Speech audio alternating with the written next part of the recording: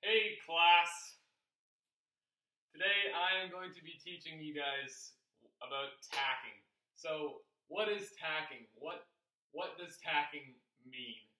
So if you guys have never heard the word, tacking is pretty much explicitly a sailing term that is used to mean turning up into the wind and then away to be going basically in kind of like the opposite direction that you were going in before. So the objective of this lesson is to learn how to perform the steps required for a proper tack and to be able to do it consistently while sailing from a reach to a reach. So just to demonstrate or to show what a tack looks like, if here's your boat right here, there's your sails, you guys are sailing along, having a good time. Here's the wind, so it's going down like this. And say you're coming up on something, maybe you want to turn because you've been sailing too far off course, or there's like a rock in your way over here, and you guys don't want to be sailing right into that rock, then what you're going to do is push the tiller away from you, and that'll turn your boat up towards the wind, and if you keep pushing it away from you, you'll turn away from the direction that you were coming in from. So there you are, now you're going on a beam reach away in the same direction that, or in the opposite direction that you were coming from beforehand. So, why would you want to tack other than this? Why can't you just sail straight upwind to the windward mark up here? If you guys are down here, why can't you just go straight up into the wind? Why do you need to tack at all? So the reason for this is, obviously you can't sail straight into the wind, as the wind will be pushing back on you, and you won't get any wind in your sails, and your boat will basically act like a boat without sails at all, because you're not catching any wind and nothing's happening. So what you need to do when you're going on an upwind is tack. So what this is going to look like, I'm going to draw it as a bunch of jagged kind of edges like this. So each little edge here represents a tack. So here I would tack, and I would keep tacking all the way until I've made it to the top. And then you can head straight downwind. And then once you get to the bottom, you do it again. And that's how you do the course.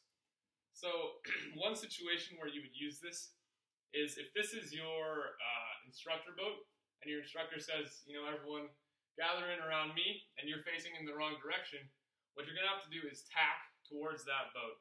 So if this guy blows his whistle, he says, guys, everyone come towards me, and this is your boat, you're going to need to head up towards the wind, so if the wind's coming from up here, you guys are going to have to push that tiller away, head towards the wind, and come back towards the instructor boat, so he can help you guys or whatever. So, any questions? Yeah? So how many times do I have to tack if I'm trying to go up to that top mark? So here I've drawn like a bunch of tacks. You probably don't have to do that much, but it really depends on how big the course is. So if you're going like super far on a really long course, you'll probably have to tack a bunch of times because you don't want to stray way too far off the course. But it really depends on how long you're going to be going for, how close you want to stay to the course. Okay guys, now I'm going to teach you guys the steps to a good tack. So that's everything that you're going to need to do each time you tack. So the very first step is to make sure that there are no boats or anything close to you. So that's a boat, a rock, some guy stranded in the water, the instructor boat, anything that would block your tack, you want to make sure that there's nothing around you so you can go around the tack safely. Secondly, you want to communicate with your partner. So if I'm the skipper, and I decide that it's time to tack, I would tell my partner, hey, we're going to tack, prepare to tack in 3, 2, 1. Make sure you give them the countdown so that they know exactly what time you're planning on tacking. And then after I finish that countdown and he knows exactly what's happening, I would push the tiller gently away from me, and then I would step across to the other side of the boat, do my behind the back tiller and main sheet exchange, which I'll demonstrate to you guys in a second. And then I would sit down and straighten the boat, and the crew would switch the jibs, and then we'd be off sailing in the opposite direction. So now I'm going to actually demonstrate that to you guys. So here is my tiller, and here is my main sheet.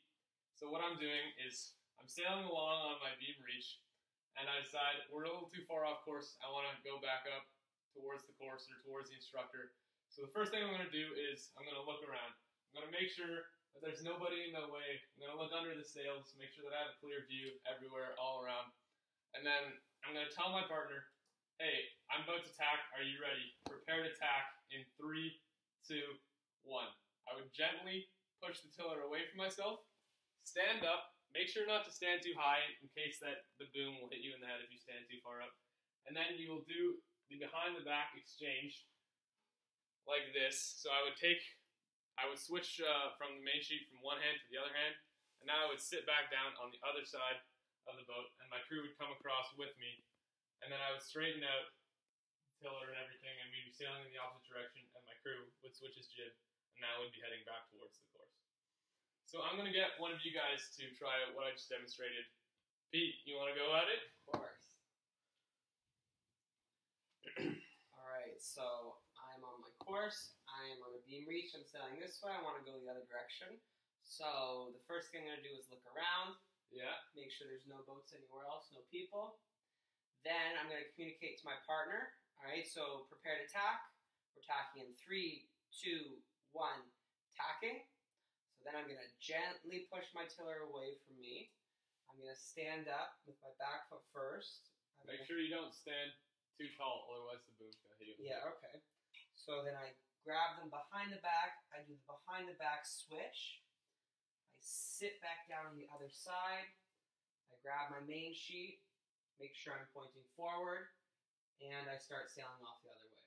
Right? Yeah, that's good. That's good. Tom, would you like to go at it? Okay. Let's go. Good job, Pete. That was good. Okay, so I'm just sailing back to the course. I want to go back. Make sure that you're holding your tiller. Yeah, this is how it'll be in the real boat. Around. I'm good. Going around. Okay, prepare to tack.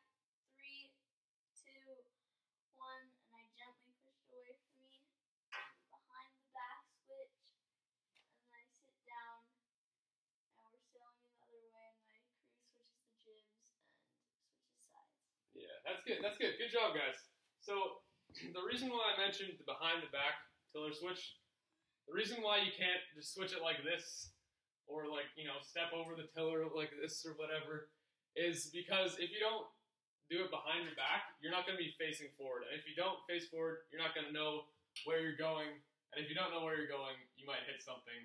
And like I said, if you don't look around and see where everything is, that's not going to be bad. And crashing into something is obviously not good because it could lead to injury or like damage to the boat, which is terrible. So make sure that you're always, that's I think the most crucial step in performing a good tack, is making sure that you get the behind the back tiller switch correct. So I think you guys both did a good job on that.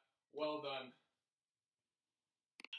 Alright, now that I've done the demonstration and you guys are now familiar with how to do a tack, I want to make sure that you guys remember the order of the steps. So I've created a couple cards here, and each card says one step of the tack, one of each of the steps that I just demonstrated to you guys.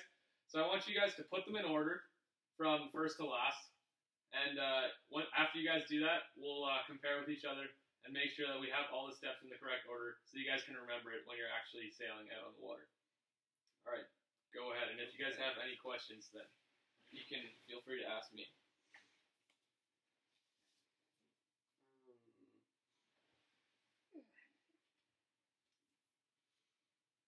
Communicate. No boats close. Communicate. Then turn away.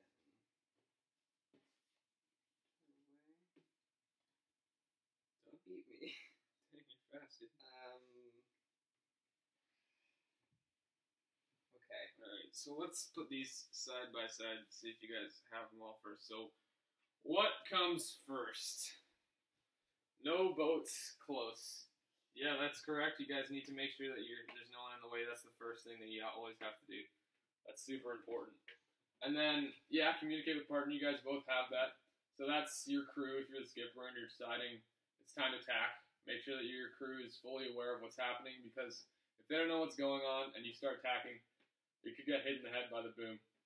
And I know from experience that's never fun. And then push tiller away. You guys both have that. That's correct, because that'll start initiating the turn. And then while you're turning, behind the back switch. Well, these two steps are kind of interchangeable. Step across the boat and behind the back switch. But that's fine, because you're going to be doing those at the same time anyways. So yeah, behind the back switch, like I said, make sure you're always facing forward because that's really important. You want to make sure that you know where you're going. And then finally, sit down and straighten the boat. Yeah, and switch the jibs, which is good. So you guys seem to know what's happening here. Well done, guys. Seems that we're all familiar with how to tack, and hopefully we can continue to know what we're doing while we're out on the water. Any questions, you guys? I don't think so. Nope. Yay!